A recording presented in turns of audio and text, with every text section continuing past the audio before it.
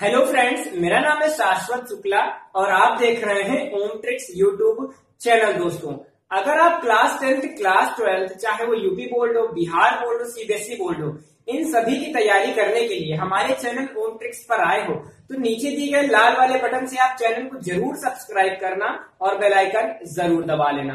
और अगर आप कुछ एक्स्ट्रा तैयारी करना चाहते हो अपनी बोर्ड परीक्षा के लिए तो और ज्यादा कोर्स आपको हमारे अनअकैडमी पे दिए गए हैं। अनअकैडमी का लिंक फॉलो कर लीजिए, डिस्क्रिप्शन में दिया गया है। सभी लोग जाकर के हमें अनअकैडमी पे फॉलो करें और वहां पे कोर्स सभी लोग देख ले। दोस्तों, तो बिना समय गवाए इस वीडियो को हम स्टार्ट करते हैं।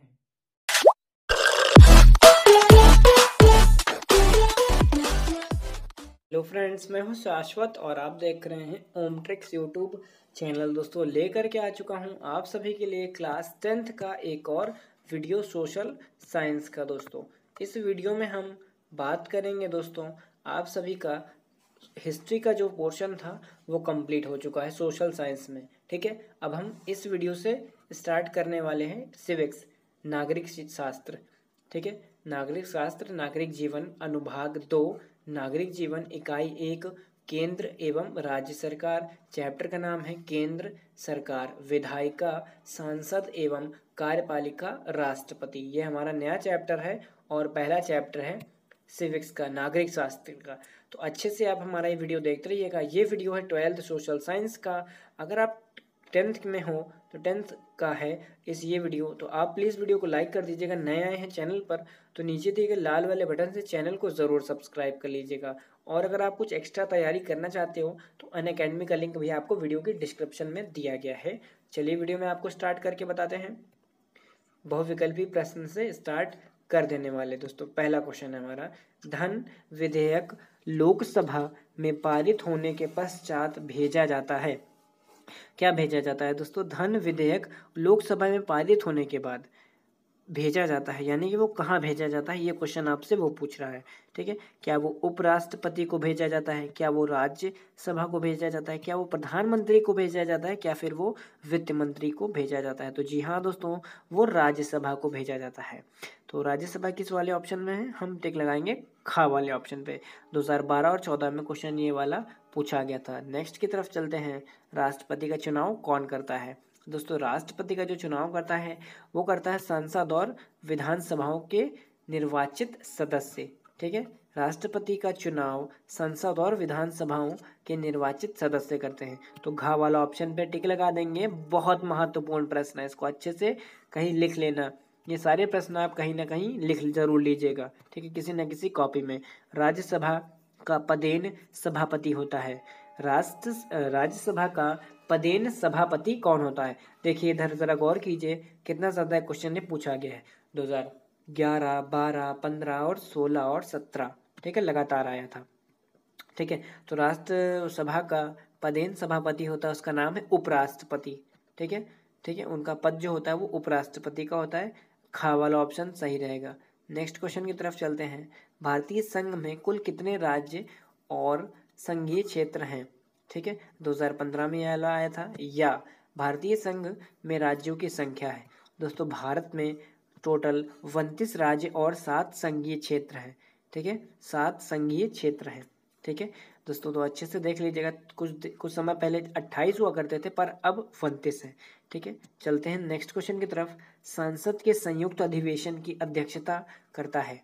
संसद के संयुक्त अधिवेशन की अध्यक्षता करता है, 2014 में पूछा गया था। ठीक है, तो कौन करता है? लोकसभा का अध्यक्ष करता है। कौन करता है? लोकसभा का अध्यक्ष। दोस्तों, चलते हैं नेक्स्ट क्वेश्चन की तरफ।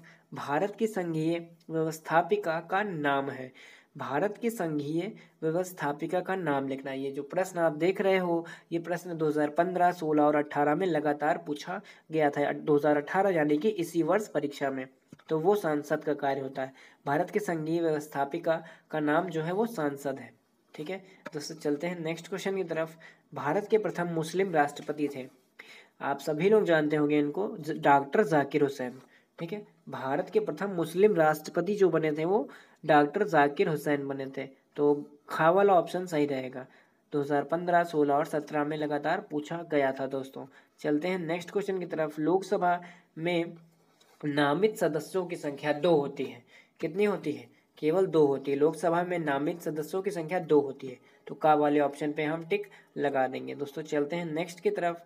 किसकी स्वीकृति से कोई विधेयक अधिनियम बन सकता है? किसकी स्वीकृति से कोई विधेयक अधिनियम बन सकता है? क्या वो सांसद है, क्या वो राष्ट्रपति है, क्या वो सर्वोच्च न्यायालय है, क्या फिर वो प्रधानमंत्री है? वही क्वेश्चन जो आप देख रहे हो 2016 की परीक्षा में पूछा गया था। तो वो है राष्ट्रपति। खा वाले ऑप्शन पे हम टिक लगा देंगे। चलते हैं दोस्तों नेक्स्ट क्वेश्चन की तरफ। परिषद भारतीय संसद में कितने सदन हैं?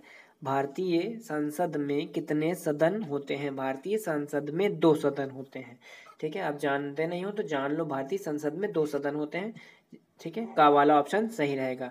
दोस्तों अब हम बात कर लेते हैं अति लघु उत्तरीय प्रश्न की। पहला क्वेश्चन है हमारा, संसद के कितने अंग कौन कौन से हैं? ठीक है, संसद के 3 अंग कौन कौन से, उनके नाम लिखिए।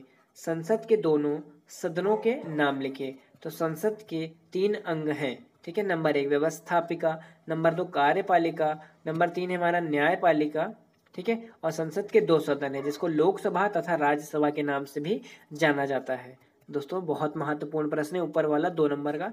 चलते हैं नेक्स्ट क्वेश्चन की तरफ। भारत के प्रथम राष्ट्रपति और उपराष्ट्रपति का नाम लिखिए। भारत के प्रथम राष्ट्रपति डॉक्टर राजेंद्र प्रसाद तथा उपराष्ट्रपति डॉक्टर सर्वपल्ली राधाकृष्णन थे। ठीक है, भारत के प्रथम राष्ट्रपति और उपराष्ट्रपति का नाम पूछा था। तो भारत के प्रथम राष्ट्रपति राजेंद्र प्रसाद तथा उपराष्ट्रपति का नाम डॉक्टर सर्वपल्ली राधाकृष्णन था। दोस्तों तो इस वीडियो में मैंने आपको जितना भी बताया है ये आप एकदम अच्छे से पढ़ लीजिएगा। और ये सिविक्स का फर्स्ट चैप्टर था, तो आप इसका पीडीएफ जरूर डाउनलोड कर लीजिएगा, इन डिस्क्रिप्शन दिया गया है। सभी लोग जाकर के पीडीएफ डाउनलोड कर लें और इस वीडियो को अपने सभी दोस्तों तक फैला दें, शेयर कर दें इस वीडियो को अपने व्हाट्सअप, फेसबुक, ट्विटर, इंस्टाग्राम के जरिए। तो दोस्तों मिलते हैं हम इसके नेक्स्ट वीडियो में। जाते आते चैनल को सब्सक्राइब जरूर कर लेना, बेल आइकन जरूर दबा लेना। तो मिलते हैं इसकी नेक्स्ट वीडियो में, तब तक के लिए जय हिंद, वंदे मातरम।